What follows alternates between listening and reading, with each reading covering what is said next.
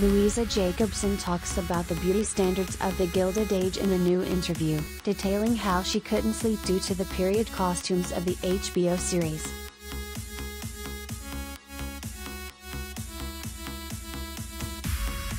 Louisa Jacobson is revealing how she is happy to be a female-identifying person in the current time, since the beauty standards set for 19th century women were definitely crazy. In a new interview on the Rain with Josh Smith podcast, Meryl Streep's daughter, 30, shared how it took her a long time to get into the corsets she had to wear for HBO's period piece The Gilded Age, especially after wearing sweatpants for so long.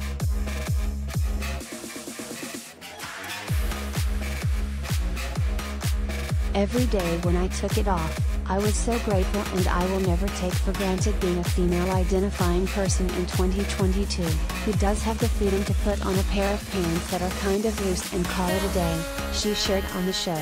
The things women had to do, it was crazy. I realized how I've internalized beauty standards so intensely.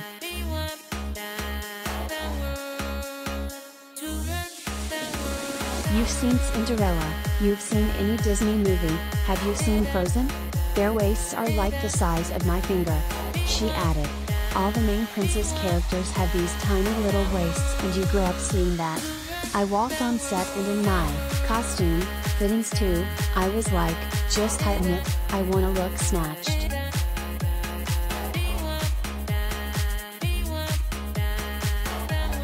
Related gallery.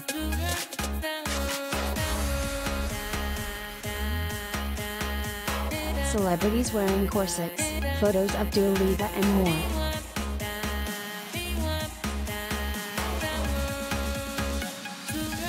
Although she succeeded in looking snatched in her role as Marion Brooke in the historical drama, which is set in 1890s New York City, she revealed how she ultimately suffered from that choice.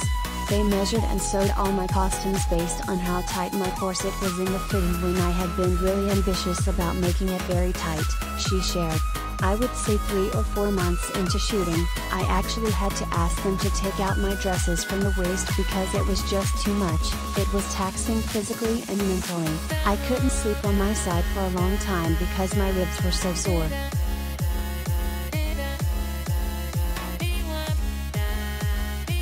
Thankfully for Louisa, a member of the costume department would come to her aid between takes, loosening her corset before it had to be tied back up again.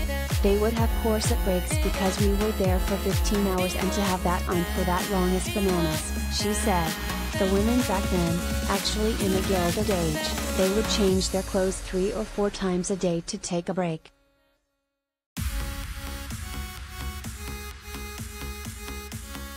Even with the restrictive costume measures, Louisa still expressed how grateful she was to make her major television debut in the series, previously telling British Vogue how working alongside Cynthia Nixon and Christine Baranski has been like a TV masterclass for her.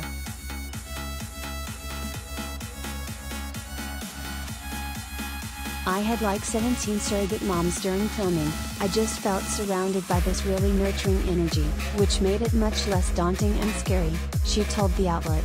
Working with Christine and Cynthia has been like a TV masterclass, honestly. Cynthia is so involved politically, so between scenes she would be telling me about whatever campaign she was working on at that moment, and then Christine would be memorizing her lines for The Good Fight while shooting for The Gilded Age.